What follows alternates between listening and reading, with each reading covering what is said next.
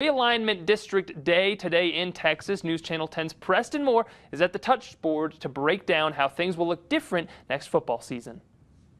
Big change out of the UIL today, KJ. Let's start it off with 5A. Not a lot of change here, though. Lubbock High and Lubbock Cooper, they swapped districts. And then you have the two brand new high schools out of Wichita Falls, Legacy and Memorial in 2-5A D2. Moving on to the 4A classification, though, we'll start off with Division 2. They lose West Plains, who moves to Division 1.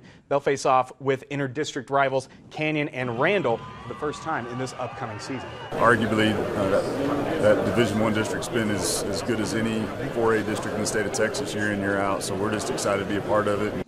In the 3A classification is where things get a little bit different. If you're in District 1 3A, River Road, Bushland, Dalhart, Shallowater, congratulations, you've already made the playoffs for the next 2 years. You can print off some t-shirts already. That had Muleshoe in that district. They moved to 2-3A Division 2.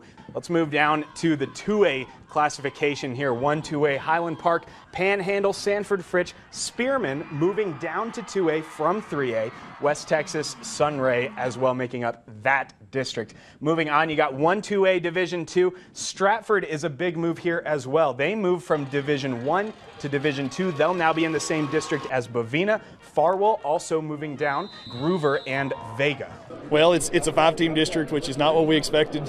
You know, a 5-team district means we got a little more work to do to find a couple more games in our pre-district schedule, but it's going to be fine. We're going to do great. Some of the biggest news of the day, District 5-2A D2. These 6 teams, they were all in the same district as each other last year. They're all in the same district as each other once more, but now District 5-2A, that means they're in Region 2. Which means if they're going to play any of these teams in the playoff, they'll have to wait until the state semifinal. Let's move on to the 1A classification here. You see Booker and Boys Ranch, they've moved down to the 6-man football. Claude, White Deer, Will Dorado making up the rest of that district. Really exciting, you know, it gives our kids a chance to come in and compete for a gold ball.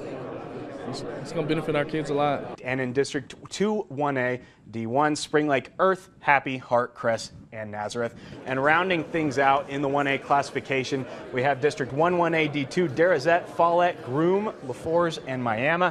And then 2 1A D2, you have McLean moving into a new district, new opponents, Patton Springs, Headley, Motley County, and Paducah. KJ, back to you with all of this news.